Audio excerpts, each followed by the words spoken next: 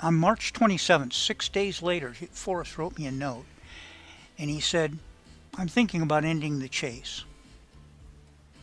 What do you think?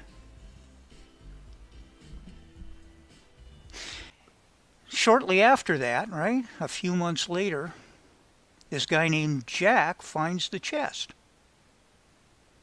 Hmm. Do you think it's possible? Do you think it's at all possible or at all likely that Forrest chose Jack to find the chest? To end the chase that he wanted to end? It's a possibility. He couldn't choose Cynthia.